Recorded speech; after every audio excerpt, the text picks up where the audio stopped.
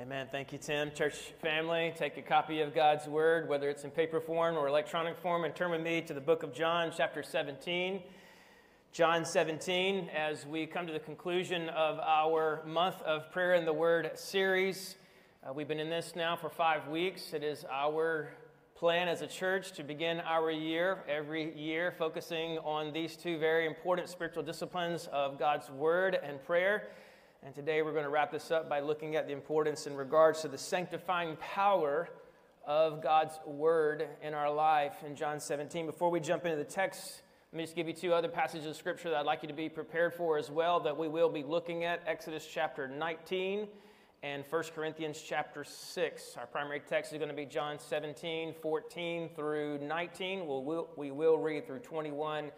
But let me encourage you to have those two texts ready. Exodus chapter 19 and 1 Corinthians 6, as we will look in those as well. Tim mentioned to you that in regards to us as a church, we do pray together. We've been having different moments that we've prayed together. Here on Sunday mornings, we're going to have a prayer time today at the end of our service. So we will still be praying together. Let me also just update you just the power of prayer as well. Some of you knew as I gave you an update regarding my mentor who was here back in August. Dr. Jim Shaddix, he was diagnosed with stage 4 brain cancer, a very aggressive form of cancer, and he underwent pretty major surgery last week, and they were able to remove 2 tumors off of his brain. They discovered that he had a third, that they could not do surgery at that time due to the complexity of where the tumor was and the nerves and the way it was wrapped around that tumor, so they did not do it that time. By God's grace, many of the people, not just in this church, but literally around the world, have been praying for him, and so he's recovered very quickly within a week's time from his first surgery, so they chose to do the other surgery this week, and the doctor's report was he's done well, and they were able to get all of the tumor removed from his brain, and so he's able to have his mobility.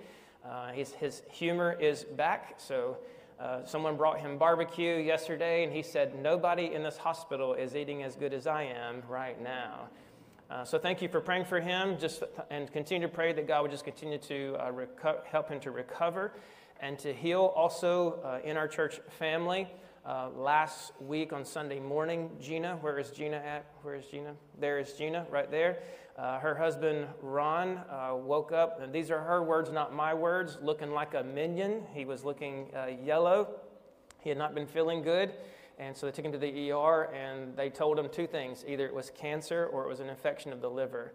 And so we gathered in 5 different homes already planned last Sunday night as a part of our prayer gatherings, and so I messaged all the leaders to let the groups know and to pray for him. At the end of our prayer times, we were informed that it was not cancer, and they were trying to determine what it was. Well, he was released from the hospital this week. He's simply waiting for his physical to be able to go back to work, so he went from a minion to normal this week.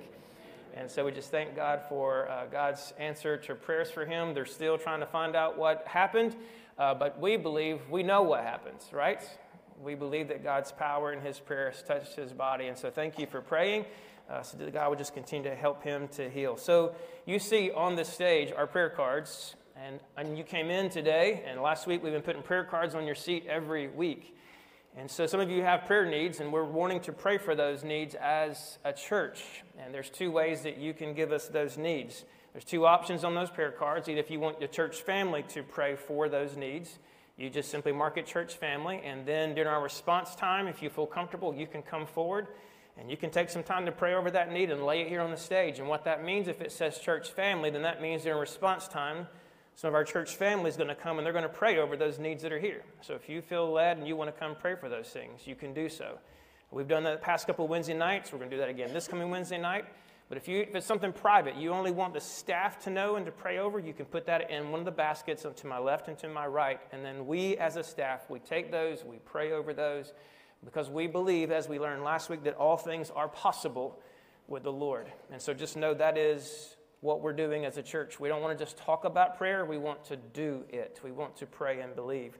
Well, this week, a couple of opportunities as we wrap up our month of prayer in the Word. This coming Wednesday night, we're going to have another night of prayer and fellowship and the Lord's Supper. We'll have a meal at 5 o'clock. You can sign up for that on our app or the website. If you don't have any of those, just see someone at the welcome desk today. 5 o'clock, we'll fellowship together.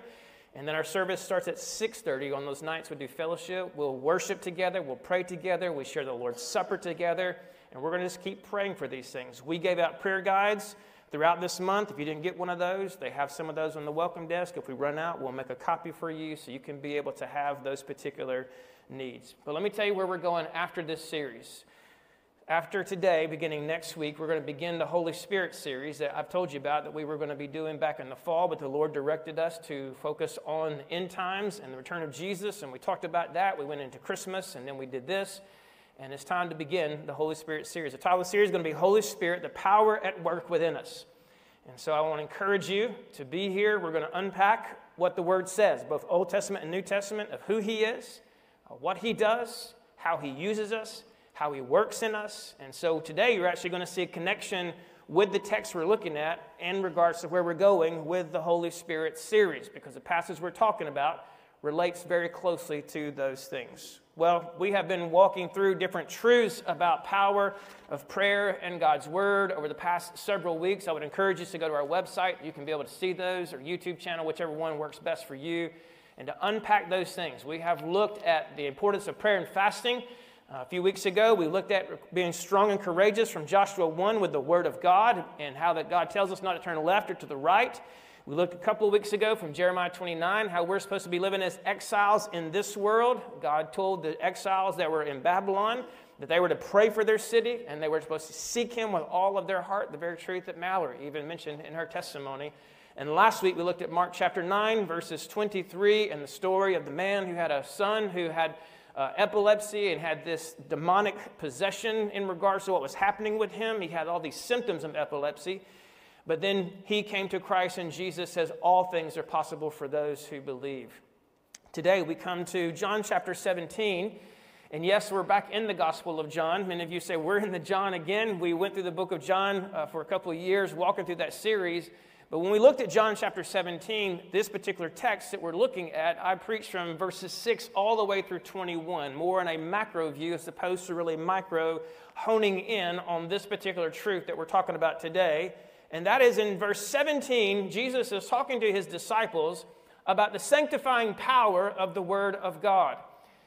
In chapter 17, Jesus is giving what is called the high priestly prayer. It is the prayer that He prays for His disciples. It's the prayer that He prayed for those who would believe in the word the disciples would proclaim. It was the night that Jesus was going to be arrested, crucified the next day. It is His last prayer for us.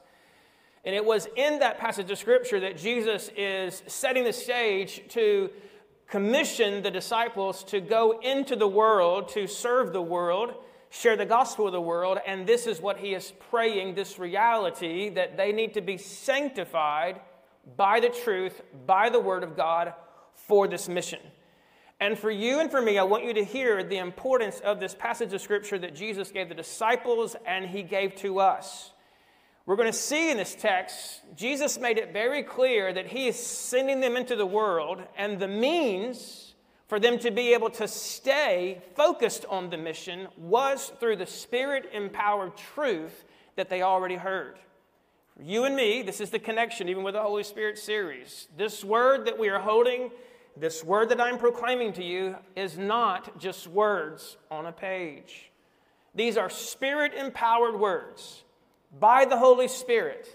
And Jesus prayed in order for the disciples to stay focused on the mission, to stay on mission, they needed to be sanctified by the truth that they heard. The same is true for you and me. If you and I, as followers of Jesus Christ, want to stay focused for Christ, we want to stay focused on the mission that Christ has given us. You can't do it simply on human resolve. You need the power of the Spirit of God, and you need the power through the Word of God, who is inspired, or which is inspired by the Spirit of God. This is why this sermon is called the sanctifying power of the Word of God. We're going to unpack this text with three questions today. What does it mean to be sanctified? 2, why is the Word of God powerful? And 3, how does this sanctification through the Word work? 3 questions. What is it? Why is it powerful? And 3, how does this practically play out? Let's read the text this morning, and then I'll give you an illustration to help us to understand our thinking in regards to being sanctified by the Word of God and understanding what this means for us today. John 17, we're going to pick up in verse 14. Jesus, again, this is his prayer directed to God. Jesus is praying for his present disciples that were with him, and that ends in verse 19, and then we'll just read verse 20 and 21, where Jesus began to pray for those who were going to believe through the words that the disciples were going to proclaim, and that means that's referring to us. All those who were succeeding after the disciples and their proclamation, that's where the prayer begins. But the same truth that Jesus gave the disciples is the same truth it applies to us. Let's read the text. Verse 14. I have given them your word, and the world has hated them because they are not of the world, just as I am not of the world. I do not ask that you take them out of the world, but that you keep them from the evil one. They are not of the world, just as I am not of the world. Sanctify them in the truth. Your word is truth. As you sent me into the world, so I have sent them into the world. And for their sake, I consecrate myself that they also may be sanctified in truth. I do not ask for these only, but also for those who believe in me through their word, that they may all be one, just as you, Father, are in me, and I in you, that they also may be in us, so that the world may believe that you have sent me. We have read verse 20 and 21 for this reason. I want you to see the truths that we're going to unpack in verses 14 through 19 are the same truths that apply to you and me. Because in verse 20, Jesus says, I'm not just praying for them, I'm praying for those who will believe in their word.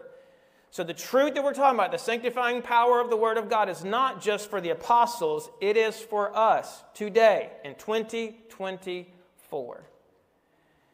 Let me give you an illustration to help you to understand what this text is referring to in the sanctification process. Many of you may immediately have some terminology or some definitions in your mind about sanctification. Well, let me help you to understand it here.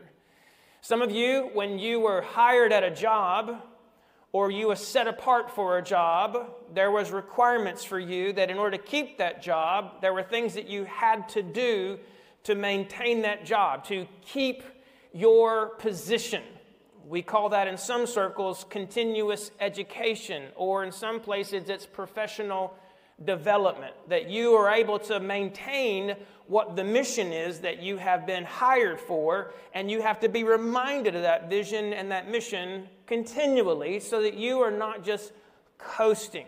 It's no different than an athlete, for example, who gets chosen for a college athletic team. They're given a scholarship, and they can't just coast. They've been chosen. They've been set aside for that team, and then there are expectations that they have to do to maintain that they are on the team, working for the team. There may be exercises and discipline. For those that's been in the military, you understand there's boot camp that people have to go through to be chosen for that particular branch of the military. And then there's PT tests that you have to do to make certain that you're staying up with your physicality so that you can not just be chosen for it, but that you can stay in it, active and ready.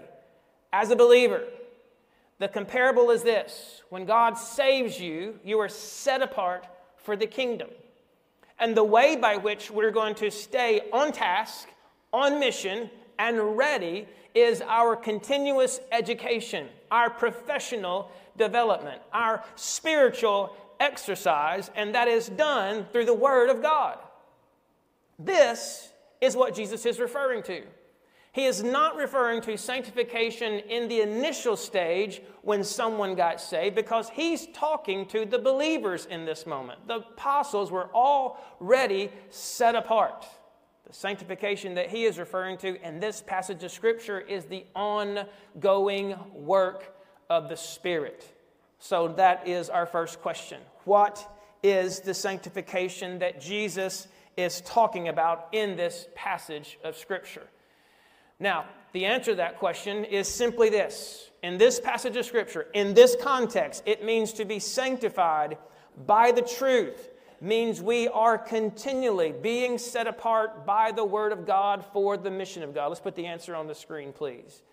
So the answer to what it means to be sanctified is to be sanctified by the truth means we are continually being set apart by the Word of God for the mission of God. So if Christ is praying that they're sanctified by the truth, this is what the Word does. But there's two realities I want to point out to you in this passage of Scripture. Number one, those who are followers of Jesus are hated by the world. This is not going to be on the screen. Everybody's looking at the screen. This is looking at me and in your Bible right now. Okay? The first one, I show it to you there in verse 14. Look at it again. I've given them your word, and the world has hated them because they are not of the world, just as I am not of the world. You and I need to understand that if we are living on mission for Jesus, your beliefs, your methods, your practices, your convictions, and your ideologies will clash with worldly convictions, worldly practices, worldly ideologies, and worldly practices. And so sometimes those clashes will cause people to not just dislike you, but to hate you. You should be paying attention and seeing that within the news and media that there is an escalation of those very things around the world. And so Jesus is saying, in this context, he's sending them on mission. And he's letting them know, as he's praying, the world is going to hate them. You saw the mission. Look at verse 18 very quickly again. I have sent them as you sent me into the world, so I have sent them into the world. Where do we live? We live in the world. Connect this to the truth we talked about a couple of weeks ago. We're exiles in this world. Our home is in heaven. Our home is with the presence of God. So there is a truth, that there is a reality that the world may hate us. You say, well, I got friends that's in the world and they don't hate me. That's great. But the general truth is, Satan, who is the ruler of this world, is not friends with you. His rule, his demons are against us. Jesus has made it very clear. Look back at John 16, verse 33, what the world is going to be like for those who are living on mission for Christ. What does he say in verse 33 of John 16? I've said these things to you that in me you may have peace, but in the world you will have tribulation. But take heart, I've overcome the world. Let's not forget, this prayer in chapter 17 follows that truth in chapter 16. We will have tribulation as we're in the world. So if we can understand this number one reality, the world hates us, we need to understand this is the significance of why Jesus is praying in John 17:17, sanctify them in the truth. Because the world is going to be opposed to them, the world is going to be opposed to us. What's the second reality? Very quickly in verse 15, not just the world is opposed to us, but Satan, the arch enemy, does not like the followers of Jesus Christ. You see it there in verse 15. I do not ask that you take them out of the world, but that you keep them from who? The evil one. The evil one is Satan himself. He is our arch enemy. He is our adversary. He is the prince of this world, as the scriptures talk about. And so that's our realities that we are facing, and why it gives us the urgency that we need the Word of God. Some of you may say, well, it's just words on a page. It's just history. What's really there? Well, I would remind you, just to write this verse down, John 6:63, Jesus says, my words are spirit and life. Hebrews tells us that this word is sharper than a two-edged sword as well. It can pierce even to the marrow of our bone. These words are spirit-inspired. I want you to understand the reason why Jesus is praying that these disciples and us are sanctified by the Word of God, because it is powerful in what He does. Now, let's unpack this meaning here in regards to this definition. There in verse 17, when Jesus says, sanctify them in the truth. Your word is truth. I've given you the answer to that definition. That's very clearly that what Jesus is saying, it's the ongoing, continual being set apart for the Word, by the Word of God, for the mission of God. Now, let's understand this statement.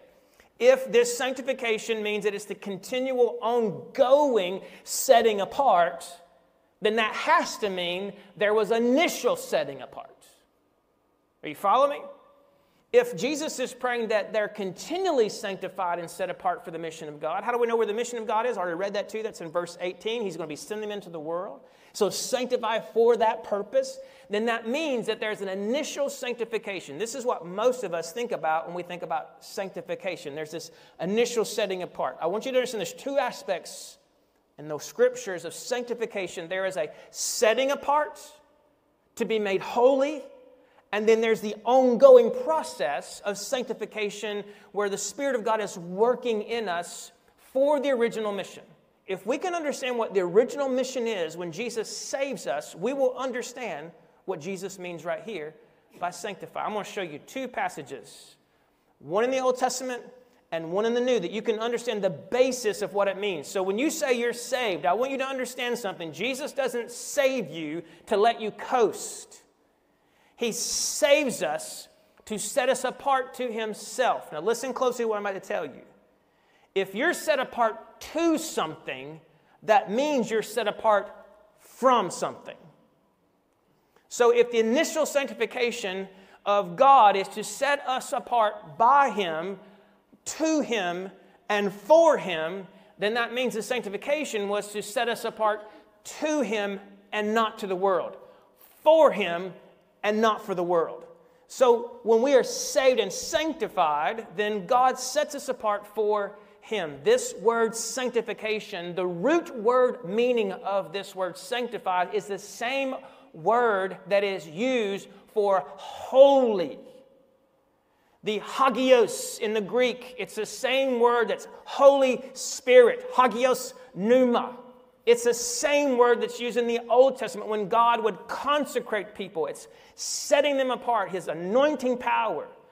So when you understand God saves you, He sets you apart. It's the work of the Spirit of God to rescue you from the world, from darkness, from sin, from Satan's kingdom. And only the one who does it, it's not us. God is the power who does that. So when we say we're sanctified by God. We're sanctified to God, meaning that we're for Him, and we're sanctified for His purpose. Those three things. By Him, to Him, for Him. You got it? Let me show you the Old Testament passage. I told you to turn there earlier. Exodus chapter 19. You see this picture in this moment where Moses is called by God up on the mountain, and the people of Israel have come out of Egyptian slavery, and Moses has led them, and God is going to speak a covenantal word to Moses and to the people. And this covenantal word is in regards to being set apart, to be made holy, and to be consecrated. And I'm going to show you that the initial setting apart in the Old Testament is the same truth that Jesus is talking about. And if we can put our minds around what it means in the original sanctification when we get saved, when we confess our sins to Jesus Christ, when we profess Him as Lord of our lives, it's in that moment that we are sanctified, set apart for Him. What is God doing in that moment? Exodus chapter 19, read with me verses 3 through verses 6, and then we'll look over to a couple other verses there. When Moses went up to God, the Lord called to him out of the mountain, saying, "Thus you shall say to the house of Jacob and tell the people of Israel, you yourselves have seen what I did to the Egyptians, and how I bore you on eagle's wings and brought you to myself. Now therefore, if you will indeed obey my voice and keep my covenant, you shall be my treasured possessions among all peoples, for all the earth is mine. And you shall be to me a kingdom of priests and a holy nation. These are the words you shall speak to the people of Israel." Do you hear the condition that God is giving Moses? If you're going to be my people, I'm going to call you to myself. You will be a holy nation. You will be a treasured possession not for them to have a holy huddle. The whole purpose of God choosing them and setting them aside was rooted in the promise that God made to Abraham in Genesis chapter 12, verses 1 through 3. In Genesis chapter 12, verses 1 through 3, when God chose Abraham, he says, "From you, I am going to, through you, provide a blessing that's going to be for all the families of all the people of the earth." This choosing of the people of Israel here in Exodus 19 to be a holy priesthood, to be a treasured possession, was this moment where God was sanctifying them and setting them apart for His purpose, His mission. Is the words sanctified or consecration used here? Yes. Look over verse 10 and verse 14. After Moses heard the words, you can look at the end of the last part of verses 9. Let's just read verse 9 so we can see it all. "And the Lord said to Moses, Behold, I'm coming to you in a thick cloud, that the people may hear when I speak with you, and you may also believe you forever." While Moses told the words of the people to the Lord said to Moses, "Go to the people and consecrate them today and tomorrow, and let them wash their garments." Skip down to verse 14. "So Moses went down from the mountain to the people and consecrated the people, and they washed their garments. And he said to the people, Be ready for the third day. Do not go near a woman," which is part of their condition that he was given. You see very clearly here, God was making a condition to set them apart. It's rooted in this consecration. So when we fast forward to John 17, and we see where Jesus is saying, sanctify them in the truth. What's the purpose of sanctification? It's being set apart to be different, to be a holy nation, to be His treasured possession. So being sanctified means it's done by God, to God, for God. He's the one that's doing it. Moses didn't initiate Exodus 19. God did. And he says, I'm going to choose these people. You're going to represent me for this purpose, to let God's name and glory be known to all the nations. So you're set apart to Him, for Him. Let me show you a New Testament example. I could really chew on that one all morning, but let's go. 1 Corinthians chapter 6, the other passage. I want you to see the New Testament passage of Scripture that's a balance to this, that you can now see this very clearly, that God is the one that does the working. He's the one that sets us apart to Himself, for Himself. 1 Corinthians 6, verses 9 through 11. "Do you not know that the unrighteous will not inherit the kingdom of God? Do not be deceived, neither the sexually immoral, nor idolaters, nor adulterers, nor men who practice homosexuality, nor thieves, nor the greedy, nor drunkards, nor revilers, nor swindlers will inherit the kingdom of God." That's bad news. But there's good news in verse 10, or verse 11. "And such, where some of you were washed, you were," say it, "sanctified, you were justified in the name of the Lord Jesus Christ." By who? By the Spirit of our God. Yes.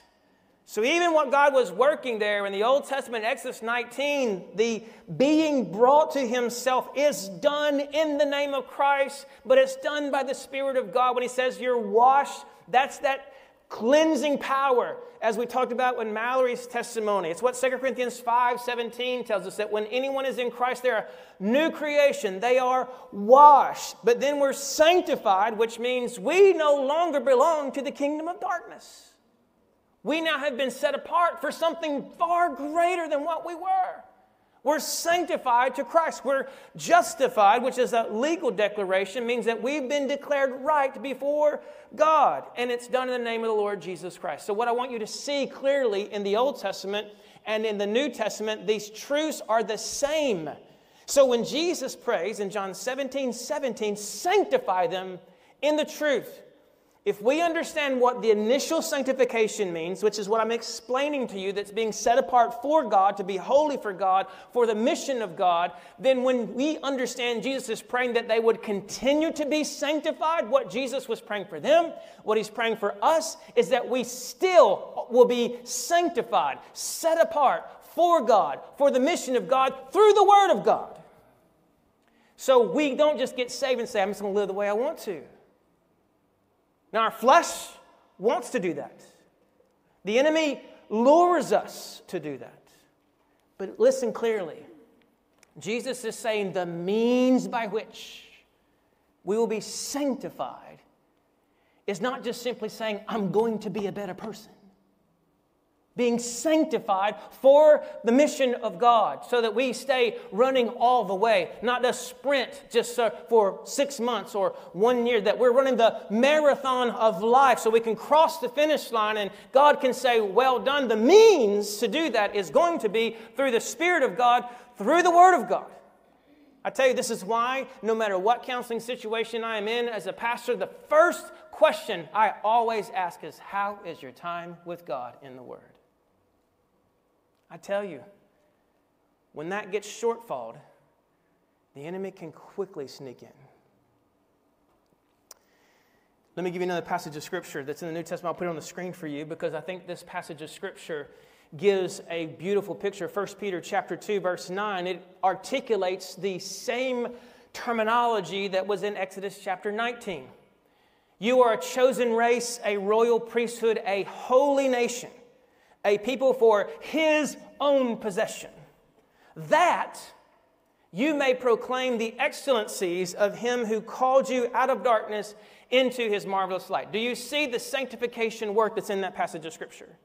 You don't see the word sanctified that's in there, but you see very clearly that when Jesus saved them, us, He says who we are. We are royal priesthood. We're a holy nation. He's set us aside for the mission of God. What's the mission of God? You see it very, that we may do what? Proclaim the excellencies for Christ. That's what you're called to do. Believer, listen to me. God did not save you just to make you miss hell and make heaven.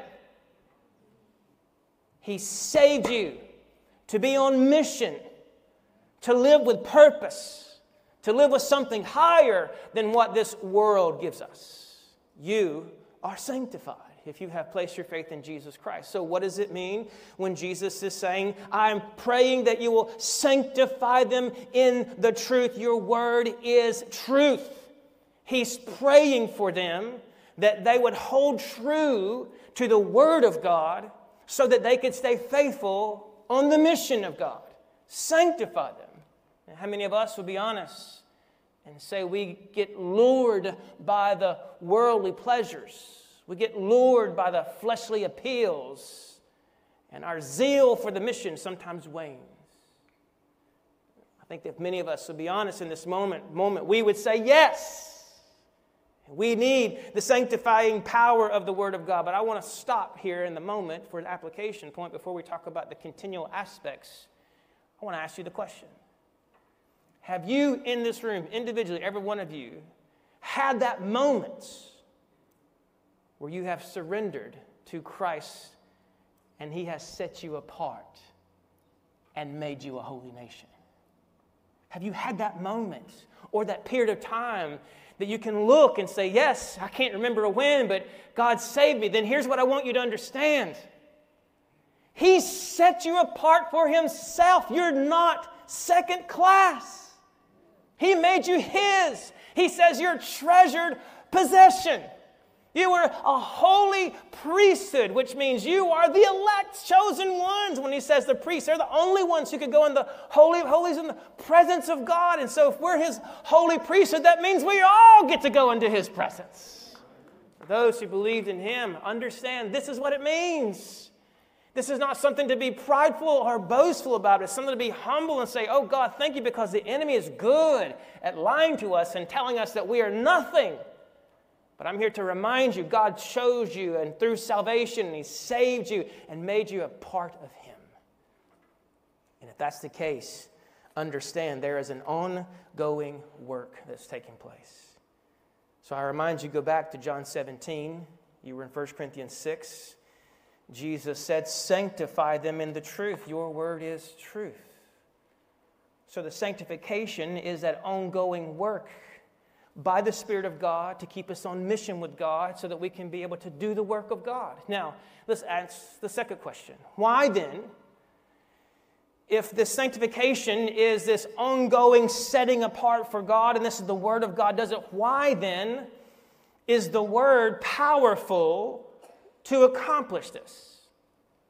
Why is it that the Word is what keeps us set apart for the mission of God. You understand, Jesus doesn't say, hey, go to a cheerleading session once a week. He doesn't say just go to a conference so you can get better. All those things, worship services, conferences, elevate us, but you need something on Monday morning, Tuesday morning, Wednesday morning, Thursday morning, Friday morning, Saturday morning. You need something when you're on the mountain, and you need something when you're in the valley, when you get a diagnosis, when things aren't going well, when your marriage is falling apart, your finances are falling apart. You need something that's going to sustain you and not let you get distracted. You need focus, and the only thing that's going to do that is not just your zeal. You need something outside of you. You and I need the power of the Word of God, and the reason why it's so powerful, listen, here is the answer. It's because the Word of God is Holy Spirit inspired, and the Holy Spirit who inspired the Word is the Holy Spirit who lives in us. And the Holy Spirit who lives in us will use the Word of God to speak to us, to convict us. I told someone not too long ago, actually last week, I had the privilege of leading someone to Christ, and I told them, I said, this is what's going to happen to you. The Bible studies that you sit in now and the sermons that you sit in now is going to make a whole lot more sense. Because the Bible tells us in 1 Corinthians chapter 2, verse 14, that the things of God are spiritually discerned, which means when the Holy Spirit comes and lives inside of you, He begins to give you the understanding that you didn't have before. All that we can understand before is just with our intellect and maybe by God's good grace, but when the Holy Spirit comes and lives inside of us, this Word comes alive. And so the reason why this Word, when Jesus says, sanctify them in the truth, your Word is truth, the reason why I'm saying it has the power is because Jesus makes it very clear that His words, these words that were uttered through God to the prophets, and all of the apostles who wrote was not through just amazing personalities, but was through the Holy Spirit that breathed out and guided them to write the Word of God. And it is what will change you and me. It's why this will change you. The Advocate and the Times-Picayune and the Newsweek and whatever news article that we're reading will not affect us like this will. Where does it tell us that the Word is connected to the Spirit? Look back with me in John chapter 16, and I want to make the connection between the Holy Spirit and the Word. You see very clearly in John chapter 16, verses 12 and 13, there's a couple of them, but I'm just going to give you just a few that's here. In John 16, verses 12 through 13, actually back up with me just one more. Go to chapter 14, and then we can see the connection. Go to John 14. Jesus makes it very clear in verses 15 and 16 that when He leaves, He's going to send another helper to the disciples and to us. John 14, 15, so track with me. I'm going to show you these developments that Jesus is giving here. John 14, 15, if you love me, you will keep my commandments, and I will ask the Father, and He will give you another helper to be with you forever, even the Spirit of what? Truth. Now, when we talk through this passage of Scripture, I made a point to you that the word that's used here, another, is not another of a different kind, but another of the same kind, meaning if Jesus says another helper's coming, that implied that He was the helper for them while He was here, and He's saying when I leave, there's going to be another one coming of the exact same nature like me. Meaning the Holy Spirit is not just some kind of force. You're already getting part of next week's sermon. He is God Himself. And then, chapter 14, verses 25, these things I've spoken to you while I'm still with you, but the Helper, the Holy Spirit, whom the Father will send in my name, He will teach you all things and bring to your remembrance all that I have said to you. Now go to chapter 16 of the text that we were going to look at just a moment ago, chapter 16, verses 13. And when the Spirit of what? Truth comes. Now you understand the Spirit of truth is referring to the Holy Spirit. Now read John 17, 17 with that in mind. Sanctify them in the truth. Your word is truth. What's the Holy Spirit? He's the Spirit of truth. So the Word is given through the Spirit of God. And so the Word of God, when we're talking about the power, comes from not just words, but from the Holy Spirit of truth, which means if He's the Spirit of truth, He's not going to be the spirit of falsehood, the spirit of error, or the spirit of confusion, or the spirit of chaos. He's the Spirit of truth. And so if we want to be sanctified continually for the mission that God has given us, and we don't want error, we don't want confusion, we don't want falsehood, we don't want to be led astray, guess what we need? We need the Spirit of truth. And the Word's going to do that for us, because I tell you, if you don't listen to this truth, the world is going to give you something very close to the truth, but it's not going to be truth. And so we need the Spirit of truth to keep us on the straight and narrow, to make certain that we are understanding this. Now, let me help you to understand something very clearly. You may have a great resolve to be in the Word every day, and I pray that you are. But I want you to understand that there's something outside of you and me that is doing this sanctification work. When I say outside of me, I mean outside of my power, but I'm also referring to the Spirit of God who lives in us as believers. Jesus teaches us in verses 19 that this sanctification is done not by you and me. It is done by the Spirit of God who is higher than us, who has the power to do this work. Look at verse 19.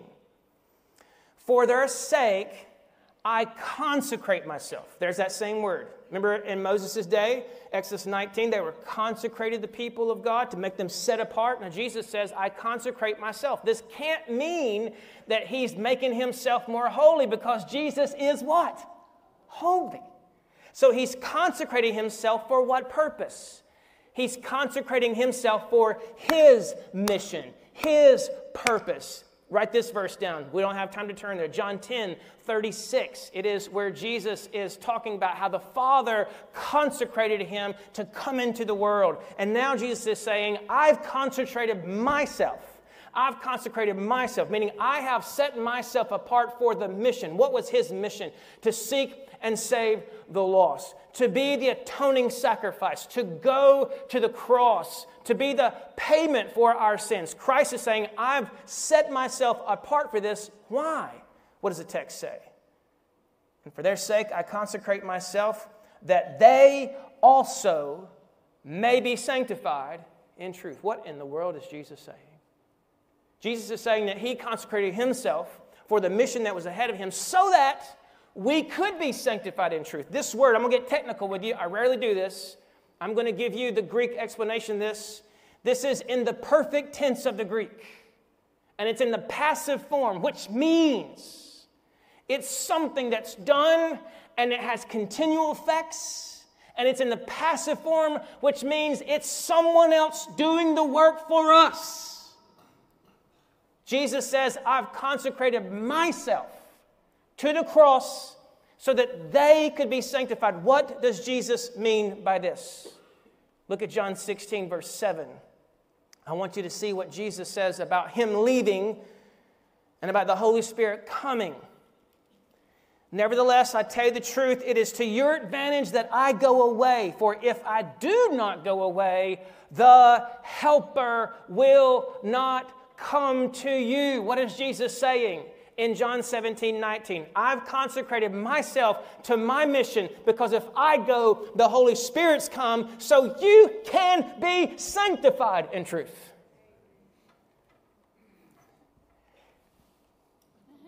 Yes!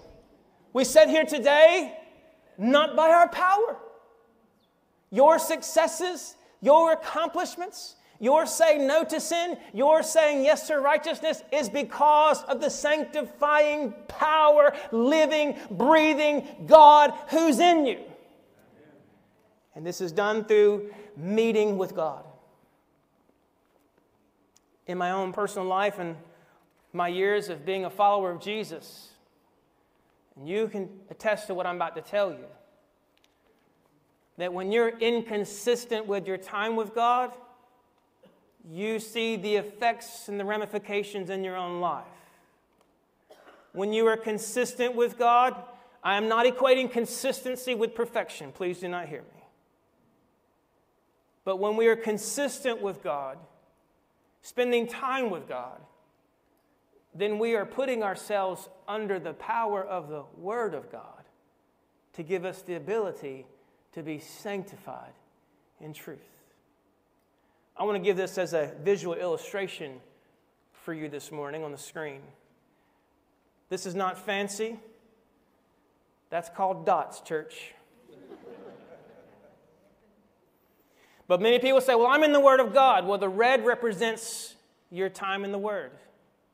There's 7 dots across the week. Some of you in the first line, your only exposure to the Word of God is you may bring your Bible, may not bring your Bible, and you just listen to it being taught at small group, maybe just in worship. Some of you, maybe like second week, maybe it's just twice a week. It's on Sunday morning, maybe Wednesday night, or maybe just one other time. Some of you the third week, maybe you just got to add one more day that's there. Maybe Sunday, maybe Wednesday, maybe it's a Thursday or Friday. That last week is someone who's trying in their best to be consistent, to be in the Word of God. Now, I understand not every one of us is going to be perfect in every particular way. But if Jesus says that in order for us to be sanctified, we need to be in the truth. He said, sanctify them in the truth. Then if I'm going to be sanctified in the truth, that means I need to be in the Word. If I want God to continually set me apart for the mission of God and not for what Byron Brown wants, then when I'm coming to Christ and I am just spending time with Him under this powerful Word of God, then God is going to use the Word to continue to sanctify me, to help me be on mission for Him. Now, I pray that this small visual illustration will help you to see. This is not to say, and listen, this is not about just checking the box every day either. Just so you can say, well, I read 7 days. I'm good.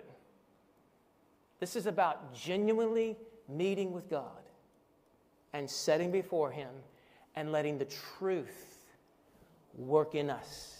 You've heard me say before, it's not about just getting through the Word. It's about the Word getting through us. I challenge you. I'll take Mallory's testimony.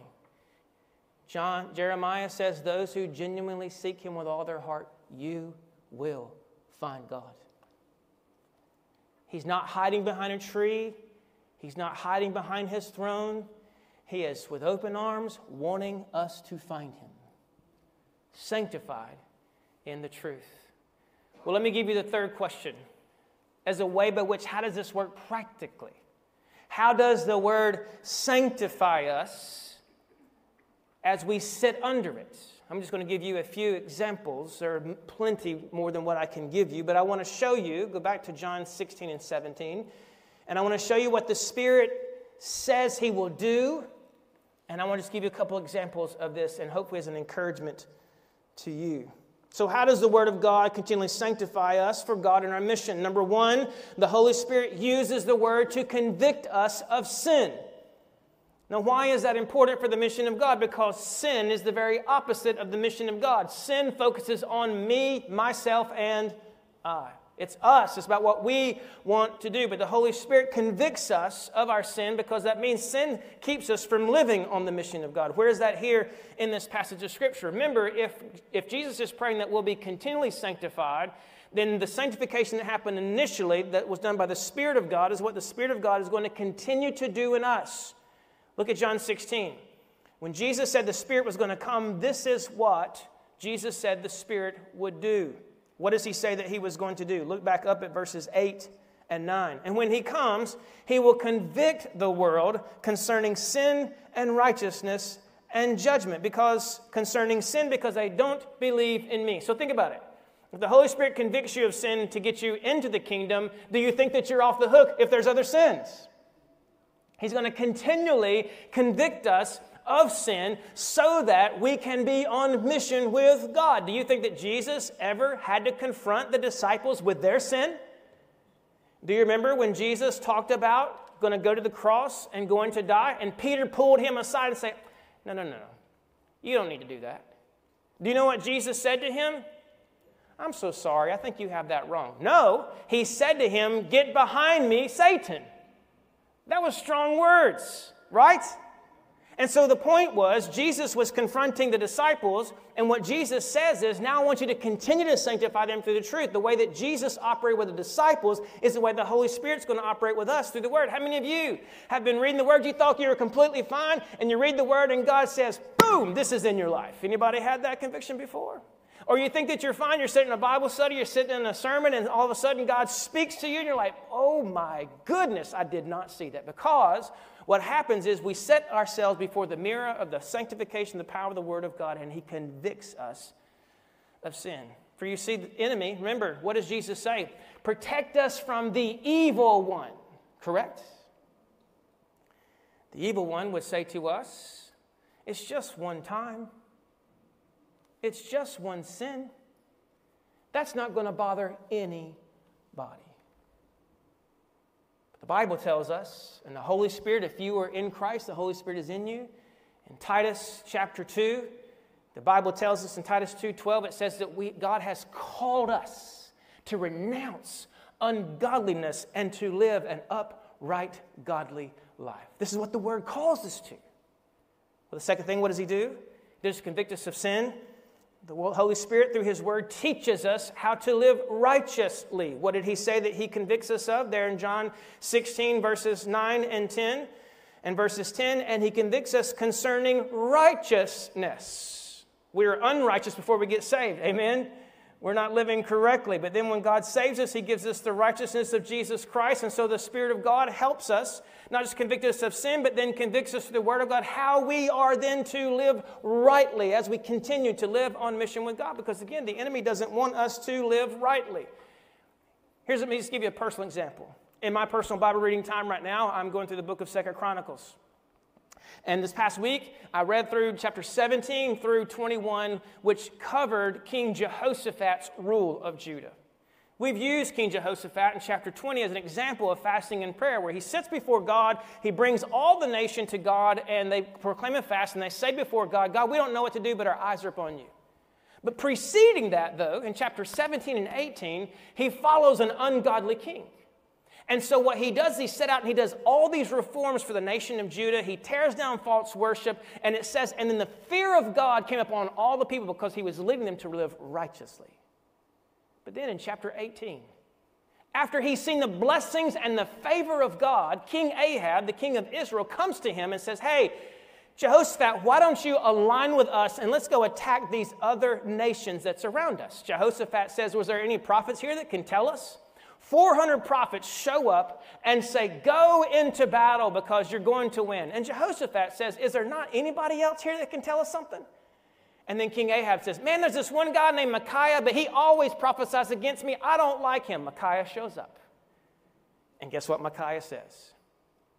Don't go. And then King Ahab says, see, I told you. He always says what I want to hear. But Jehoshaphat, even though he had asked for truth, he listened to the false messages. He had seen the favor of God. And so he chooses to listen to the wrong voices. And so the prophet, Micaiah, gets arrested. And he says, if what I have said does not come true, then I'm a false prophet. So Ahab and Jehoshaphat goes into battle. Now this should already be a warning. Jehoshaphat is told by King Ahab. King Ahab says, hey, I'm not going to put my kingly garments on, but you put yours on. We'll go into battle. Now you tell me, does that sound fishy? That's like saying, hey, I'm going to take care of myself. And then the scripture says, and then someone pulled a bow at random, and guess who it hit? Ahab. But the war, they actually came after Jehoshaphat first because he was wearing the kingly garments. And the Bible says he screamed out. And as he screamed out to God, God heard him and he was protected. The next chapter, you know what it is? King Jehoshaphat repents and returns back to the Lord because he recognized he had not trusted in God. And then the Bible says, and then the fear of the Lord came again. Now you say, how does that relate to the sanctifying power of the Word of God? Because when you're reading the words of God, you're reminded that we are so prone to be just like Jehoshaphat. We're so prone to be dependent upon God, have reforms of God, and then very quickly forget to listen to the voice of God and listen to ourselves. And that passage reminds me, as I'm reading through that, my prayer is, oh God, help me not to be self-reliant, but I would be dependent upon you so that I can do the mission of God. So His Word will teach us how to live righteously. Now let me give you one last one, which is the umbrella for them all. The Holy Spirit's Word will guide us into all truth, so we will glorify His name. If the Word is to sanctify us, this is where it's almost like the catchphrase for all of it. In John 16, look back with me, Jesus tells us what the Holy Spirit's going to do. I love this passage of Scripture. I could teach on this one a lot. Verses 12, I still have many things to say to you, but you cannot bear them now. When the Spirit of truth comes, He will guide you into what part of the truth, church? All the truth. For He will not speak on His own authority, but whatever He hears, He will speak, and He will declare to you the things that are to come. He will, say it this, glorify me, for He will take what is mine and declare it to you. Let's put these two things together. The Holy Spirit comes, He's going to declare to you all things. Jesus has already said, sanctify us through the word of truth. The Holy Spirit is the Spirit of truth. When the Holy Spirit comes inside of us, He's going to guide us into what God has already proclaimed, what Jesus has proclaimed. He's going to guide us into all truth. But then notice with me, this is the catch for them all. It's the umbrella which all of them fit. He says, and His job is to glorify me. So the Holy Spirit's role through the Word of God is to help you and me to bring glory to God. That is His purpose. So when you get convicted of sin, it's because sin doesn't glorify Him. When you're reading the Word of God and the Holy Spirit says you need to do these things, it's because those things will glorify God. When the Holy Spirit says something to you through the Word of God, put those things down. It's because those things don't glorify His name. This is the purpose of being under the sanctifying Spirit of the Word of God, because God wants you and me, our lives as believers, to be on mission. Our mission is to seek and save the lost, but to bring glory to His name. So mine and your job as believers, we rest in what God can do, but we discipline ourselves to do what we can do. And that is, we make time to sit under the sanctifying power of the Word. I don't know where you are today, whether you've had initial sanctification, where God has saved you, made you part of the kingdom, or not. My first invitation from this text today is this. The same God who could set the people of Israel aside to make them a holy nation and royal priesthood. The same God who could say the words in 1 Corinthians 6, and He listed all those sins, and He says, none of those people are getting into the kingdom. He says, but you can be washed. You can be sanctified. You can be justified in the name of Jesus by the Spirit of God. If you have not had that moment, whether you're in this room or whether you're watching online, I'm inviting you today to the sanctifying, saving, cleansing power of Jesus.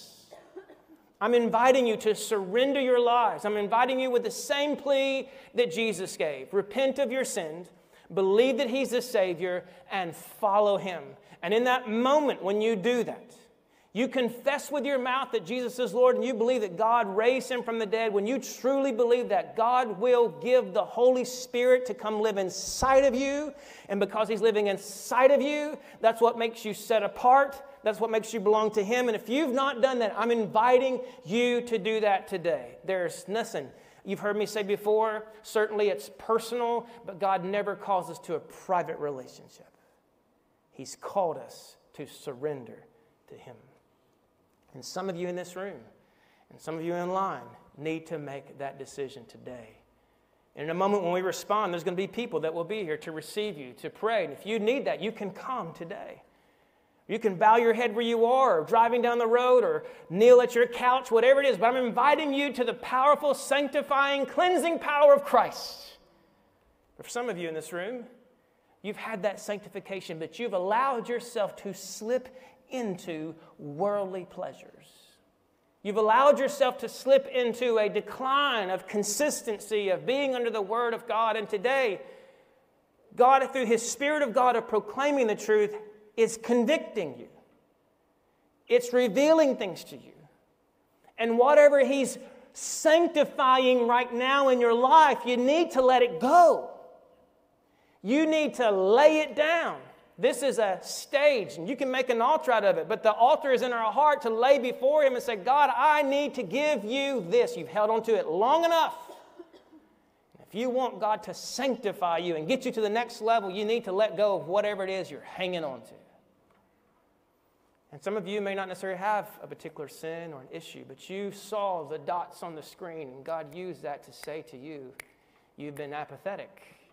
You've been lackadaisical. You've not been disciplined. Listen, it's not just sitting before God to check off a box. You need to meet with Him because God wants to meet with you. And He wants to do something in us. He wants to change us. He wants to fill us with the Spirit of God so that you can live on mission for God. Some of you have just been living for your own thing, and maybe that's where you need to start today. Say, God, I have lived for myself.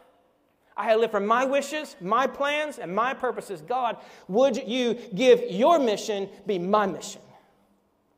Maybe that's where some of you need to be today. And some of you, as you've listened through some of this, you realize, maybe you're not knowing how to study the Word, and maybe you're saying, I'm trying to do this all on my own. Listen, I want to invite you. You have the privilege to come in this room for me to teach you the Word of God, and I cherish this moment. I hold this moment in high regard to study the Word, to teach you the Word of God, and I'm grateful for this moment. But some of you may need a small group to be in a smaller setting. You can be able to be involved so you can have people pour into you. Maybe you need someone one-on-one discipleship. Whatever it is that you need, we want to provide for you so you can be sanctified by the power of God's Word. Listen, regardless of where you are, I don't care if you were 7 dots, 1 dot, 2 dot, 3 dots. God wants all of His people to be continually sanctified by the truth. You say, how do I know that? Because in the earlier part of John 17, verse 6 and verse 12, Jesus said, I've kept them in your word, God. Now I'm praying that you will keep them through the Spirit. Don't think for one moment, because you've been faithful last week, that you're guaranteed faithfulness this week. We need His help. Don't think that you've got it on your own. But the beauty is, remember John 17:19? Jesus consecrated Himself so we could be sanctified by the truth. There's help. There's help. Call out to Him and let Him help you. Let's pray. Father, thank you for the reminder of the sanctifying power of your word, which is done through the Spirit of God in this word and the Spirit of God which lives in us. Lord, you've spoken to our hearts this morning. You've encouraged us and reminded us that your word is powerful. Thank you, Lord, that when you set us apart, you don't leave us alone. That you want to continue to sanctify us in your truth so that we can be a holy nation, a royal priesthood, a people for your possession, that we can proclaim your excellencies to the world. But Lord, I know that maybe in this moment we've sat under your word, you may have convicted people of the need just to be with you more. And God, help them to make the changes that are necessary. But God, you may have convicted some this morning where you have been convicting them and you've been prodding them and they've not been willing to surrender and listen. And God, I pray today, grant them power by your Spirit to lay their sins down. Grant them power by your Spirit to pick up whatever it is that you're telling them to do, so that we can be sanctified in your truth. But God, there may be some here who've never experienced that initial moment of your sanctifying power through salvation. So God, I pray if that's any in this room, any who are watching today, or any who watched this sermon years gone by, I pray, God, that in this moment, Lord, would you reach them and would they surrender their lives to you so they could be set apart, rescued from the world, and set apart for you. Thank you, Lord, that you promise to do that. And now, God, in this moment of response, simply help us to be obedient to what you have shown us to do today.